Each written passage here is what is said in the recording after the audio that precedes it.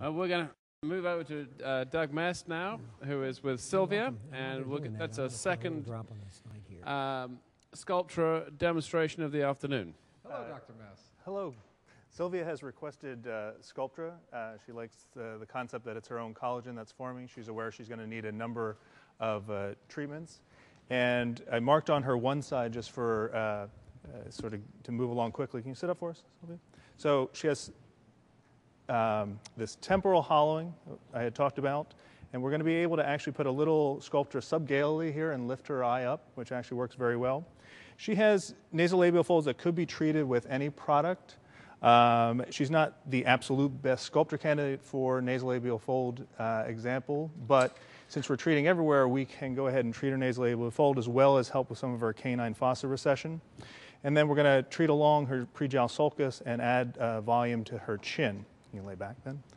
Now, the Sculptra's been mixed the night before, at least. One thing, I don't know if you can see the bottom of this. Can you see the bottom of the Sculptra? We cannot. How's that? Okay.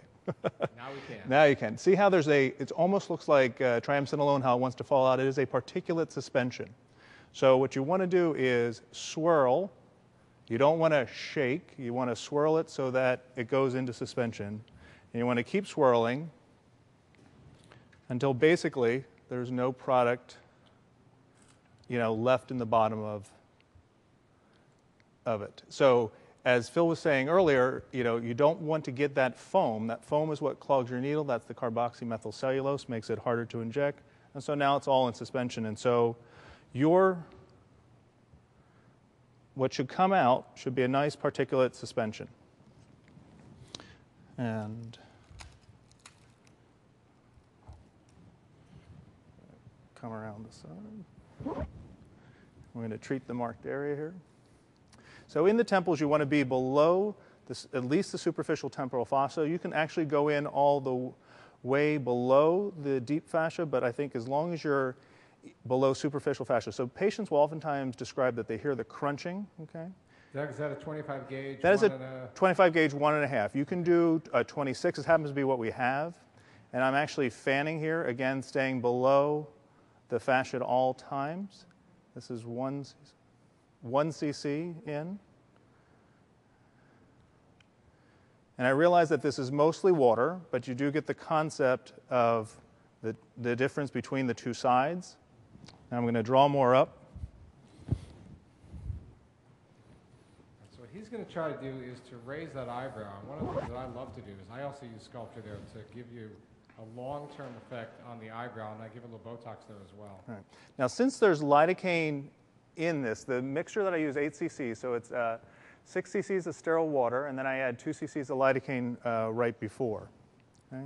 So this area, since it had some lidocaine in it, is already a bit anesthetized. So we're going to go in.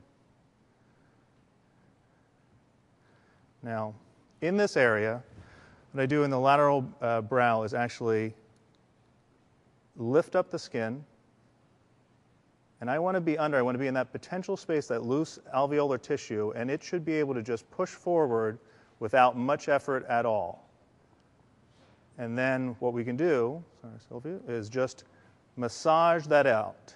And it should easily just massage out if you're in the right plane. And that plane is subgaleal, again, that loose alveolar tissue. And I don't know if you can see the difference between the two and how that's elevated that eye. Okay. Now, in terms of her nasolabial fold, with a deep filler such as calcium hydroxylapatite or Sculptra, you actually want to lift out and build support under your nasolabial fold. So turn a little bit for me. So we're going to mark out how far our needle will go. Medial to the fold. How you doing? Okay? Now, if I had an assistant, we would already have the material drawn up. So You're on your own, buddy. I know it's tough. It's all right. It does allow the fact that the material will be what I call fresh, meaning that it hasn't fallen out of suspension. If you have, because you're just starting out doing Sculptra and you take a while and you pull back, you'll find that the needle may clog, and that's just put a new needle on. That's because you have partial product through the needle. One other hint for needle clogging is to keep your thumb off the plunger, because when you push on the plunger, you're going to put particles towards the tip of the needle, and that will almost universally want to make it clog. Okay? Now we're going to do a deep injection here in the canine fossa, actually down to the bone, 0.2. I don't worry about, because I can aspirate, this is mostly water with particles in it, so I can aspirate easily, so I'm not worried about the angular artery. And then what I will do is come across the fold, deep and cross, and lift it out. Okay, doing okay? All right. Now we're going to move to her lower face. Are there any questions? Clear as mud. The injection near the end of the nose, how is that done? Yeah, right there. That's how you did that. Canine fossa, so you go in, down to bone, aspirate, and inject about 0.2 to 0.3 cc's. Got that? Okay, now we're going to move down to her prejowl sulcus. And I actually do a deep injection all the way down. You can almost feel the bony resorption that we were talking about earlier. And so I've actually also did a little bit of skin local here, if you see some blanching, just for patient comfort. So I go in, I down the bone, and then I pull back and go more superficial. So I can tell you, he probably has an instance of nodules that is close to 0 because of the combined dilution and how deep he injects this. Of course, your massaging is just... And I like to massage also. One thing we didn't talk about was the need to massage. And I think there was one abstract that was published that did show that the importance of massage with PLA. And it's something that doesn't cost anything to do, so I do recommend that my patients do it. How much they do varies. My mnemonic is couple times a day for a couple minutes for a couple weeks. Ron Moy likes 5 minutes 5 times a day. I don't think that it matters. I think it's good to do. Now we're going to come... It's probably a lot more important to do early on than later. Exactly. You want to get that stuff just moving all over the place there. Exactly. All right.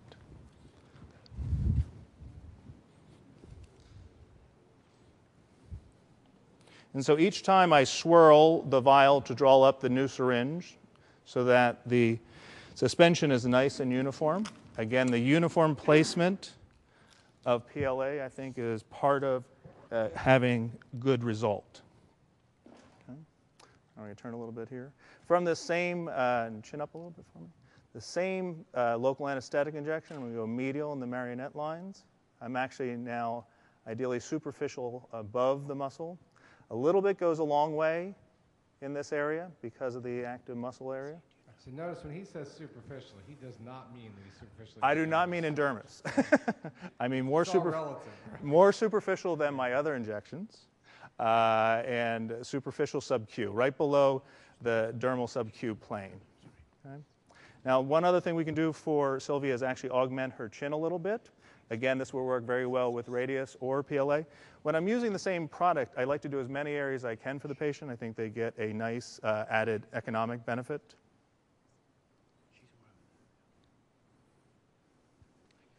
And I'm very deep here, as you can see. Okay. And that's this on this side. You want to sit up and can you pull back and see the... Okay. See a difference right in the right side versus the left. Okay. And, you know, again, I don't think that this is perfect for her nasolabial fold, but since I'm doing this entire treatment, I'm going to get her where she's much happier with her temple, prejowl sulcus, and then I might come back, depending on how she does, and use a dermal filler for her nasolabial fold. Yeah, that's a really nice demonstration. So we're going to now do the left side.